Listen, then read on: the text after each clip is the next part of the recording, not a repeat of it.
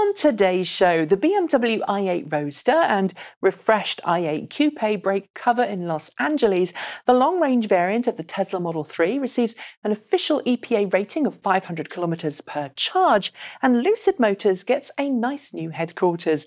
These stories and more coming up next. This is Ecotricity's ecoTEC Roundup show from New Zealand's only carbon zero certified renewable electricity company. We're 100% Kiwi and 50% community owned. Switch today at ecotricity.co.nz. Hi there, I'm Nikki Gordon-Bloomfield, a professional musician turned electric vehicle crusader, and I'm here to bring Kiwis a weekly roundup of the biggest news stories around the world in relation to cleaner, greener transport. As always, thanks for joining me. We're starting at the Los Angeles Auto Show, going on right now, where BMW unveiled the long-awaited BMW i8 Roadster, as well as a refreshed version of the BMW i8 Coupe. Aside from looking gorgeous topless, the BMW i8 Roadster features a cloth soft top that can open and close in just 15 seconds at speeds less than 50 kph, that's 30 miles an hour. Like the refreshed i8 Coupe, it features a larger capacity 11.6 kilowatt-hour battery pack that should double all-electric range and gives a 4.4-second sprint time for the Coupe, which is 4.6 for the Roadster. Combined with a more powerful motor that allows a faster all-electric operation, both versions should be a little better from a fuel efficiency point of view. They look stunning, and I'm sure they'll sell to wealthy customers, at least until the new Tesla Roadster 2 launches. Despite the argument you may have just had with your crazy uncle at Thanksgiving, it's official. Electric cars are far more affordable to operate than petrol ones. That conclusion isn't hard to reach if you live in countries like the UK or New Zealand, where high fuel taxes are common. But now the Union of Concerned Scientists has published a study showing that even in the US, where petrol prices are super low, electric vehicles can save you as much as $770 in fuel costs every year. And with electric cars charged from the most dirty fossil fuel mixes, still better for the environment than using petrol, it's really a no-brainer to make the switch. Back to LA for this next story, where Toyota announced what will be the world's first megawatt renewable power and hydrogen generation station. Set to be built near Long Beach Port, the aptly named Tri-Gen facility will turn bio-waste from California's agricultural industry to produce 2.35 megawatt hours of electricity and 1.2 tons of hydrogen per day. The electricity will go towards powering Toyota logistics services at Long Beach Port, while the hydrogen will be used to power the Class 8 hydrogen fuel cell trucks Toyota will be putting into service there as part of a trial program into hydrogen-powered big rigs. There's no set date for when the plant will be completed, but I'm guessing that it will be sooner rather than later. Elon Musk may have recently misunderstood recent governmental enthusiasm for the Boring Company's proposal to build a tunnel system up the eastern seaboard, but now Musk's latest transportation company is putting in a bid to build and operate a high-speed loop connecting Chicago's O'Hare Airport to downtown Chicago.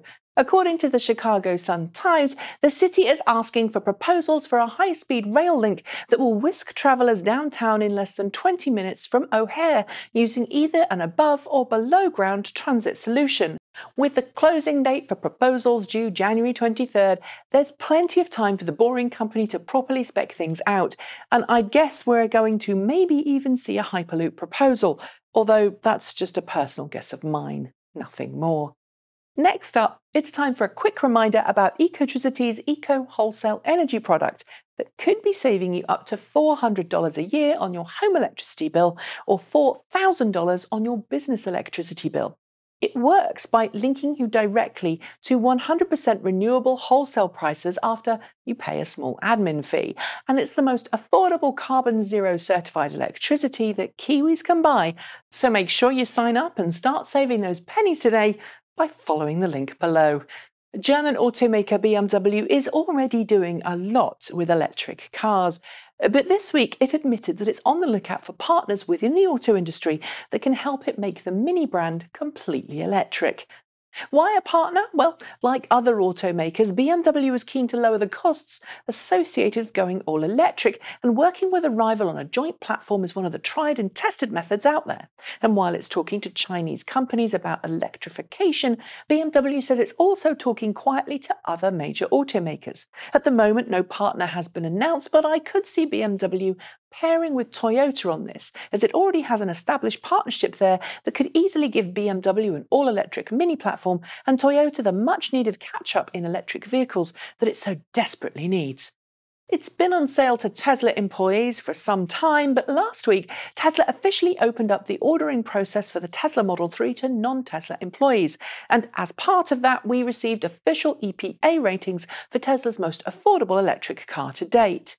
Given Model 3 is only being produced with its optional long-range pack at the moment, we've yet to get ratings for the shorter-range Model 3, but, says the EPA, Tesla does indeed manage to get 310 miles, 500 kilometres, on the combined EPA test cycle, with Model 3 raising to 322 miles, 518 k's in the city.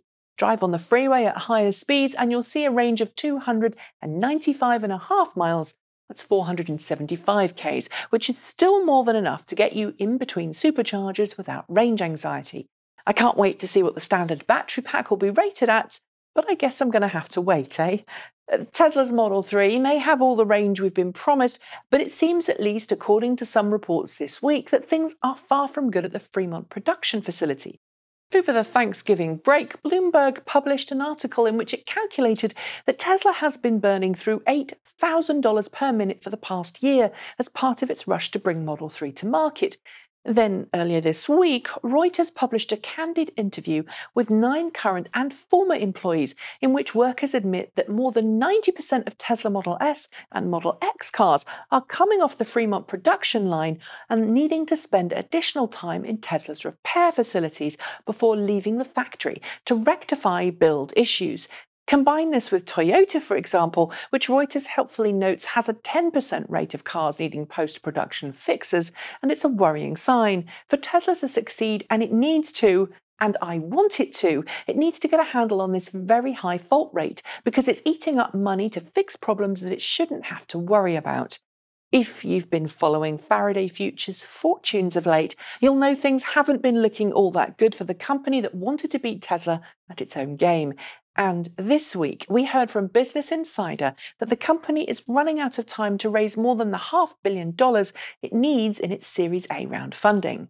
You see, right now, it has more than $400 million in convertible notes that are due to be paid off at the beginning of December, and at the moment it hasn't reached the magic number. What's worse, those notes are at 12% interest, meaning the company could be dead at the start of January unless it gets some super mercy-level res PDQ.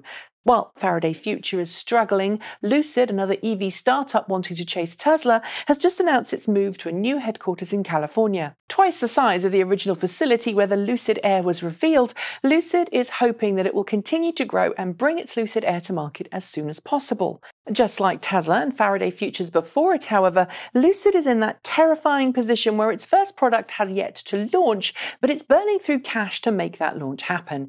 Here's hoping it follows in Tesla's tyre tracks, not Farraday Futures. I'm often asked about where raw materials to make lithium-ion battery packs for electric cars come from, and so very often the uncomfortable subject of environmental and social ethics comes to mind. You see, just like other mining operations, some mines in certain parts of the world are known to have underhand practices, employing child labour or paying unfair salaries, and this week we heard that there's a new pledge being made by a number of vehicle manufacturers to only buy raw materials for its electric vehicles from ethical sources. Among those signing on are Volkswagen, Toyota Motor Europe, Ford, Daimler, BMW, Honda, Jaguar Land Rover, Volvo Cars, Scania and Volvo Trucks. It's not clear where other automakers are on the list, but I think it's about time we ask directly where the materials for electric vehicle battery packs come from and make sure, just like sweatshops, that we don't support companies who can't account for the ethics of where those battery materials come from. And finally, more and more on this show, I'm covering flying electric vehicles, be they drones, flying cars or airplanes. And this week, we're finishing with the news that Airbus, Rolls-Royce and Siemens have all teamed up to work on a future electric plane partnership. At the same time, they've unveiled the eFLAN X hybrid electric flight demonstrator, a test platform which will replace one of the 4 gas turbine engines on the plane with a 2 megawatt electric motor, and eventually, if that goes well, a second 2 megawatt electric motor to help the plane fly in zero emission mode when needed. Given air flight does play a part in global emissions, it's going to be great to see this transition take place. So here's to an all-electric future for air travel. And with that exciting thought, it's time for me to bring another episode to a close. Don't forget to like, comment and subscribe, tell your friends about the show, and if you've got some feedback, be sure to send it our way. As always, I'll be back soon with more ecoTEC goodness, so make sure you hit that notification bell to find out the minute a new show is uploaded. Oh, and before I go, I'd like to thank the Sustainable Business Network, which gave ecoTEC a special commendation last night at its awards ceremony for the work we've done educating and entertaining Kiwis on the latest and greatest clean vehicle and energy news. So thanks to everyone who's watched, supported us thus far, and here's to many, many more happy shows. As always, enjoy your weekend, make sure you do something fun, and don't forget to help keep those wind turbines spinning by switching to New Zealand's only carbon zero certified renewable electricity company. Thanks for joining me. I'm Nikki Gordon-Bloomfield. Ka kite! See you next time.